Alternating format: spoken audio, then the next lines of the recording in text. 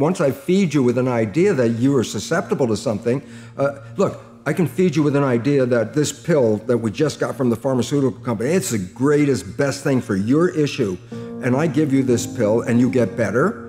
And then later you find out it was a sugar pill and everybody goes, yeah, that's called the placebo effect. And I go, what does it really mean? I said, you didn't get healed by the pill, you got healed by the belief in the pill. And I go, well, yeah, that's what placebo is all about. And at least 1/3, minimum of 1/3 of all medical intervention is, it's the placebo effect where the healing comes from.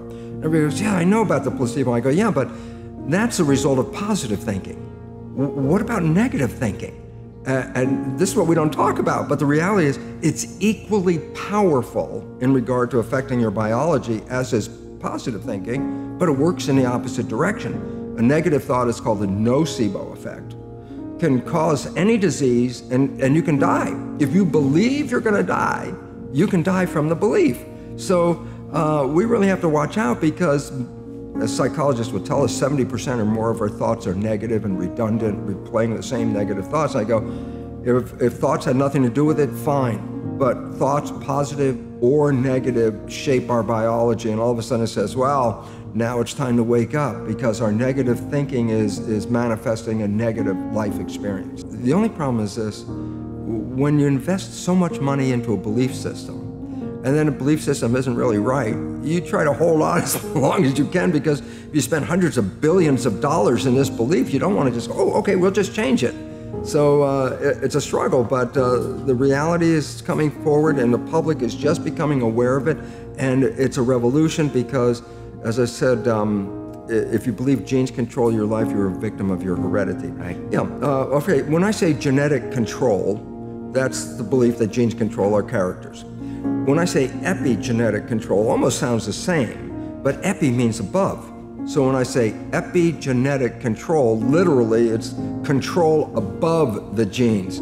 And this is what we now recognize, that the environment, and very specifically our perception of the environment, changes our genetic activity.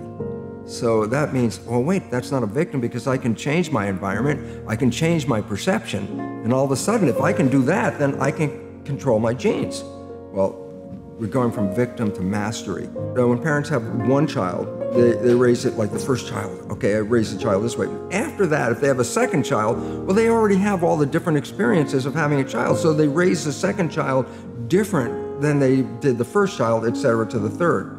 What's the point is, well, I can start with the same genetics, like my stem cells, same genetics, but it's the environment in which the genes are found that will determine the character and expression. Now, what people have to understand about epigenetics is it changes the reading of the gene. It does not change the gene. If you're born with gene X, you're always going to have gene X, but how will it express itself? And I go, well, it depends on your life and your character, your behavior, your environment. It's genes plus environment. If it was just genes, I would be able to tell you exactly, here's what's going to happen. But most of that is changeable by how you live and where you live. So you got about 7 major diseases, only one gene. If you got that gene, and the gene card shows it, okay, you got that gene, you're going to deal with it.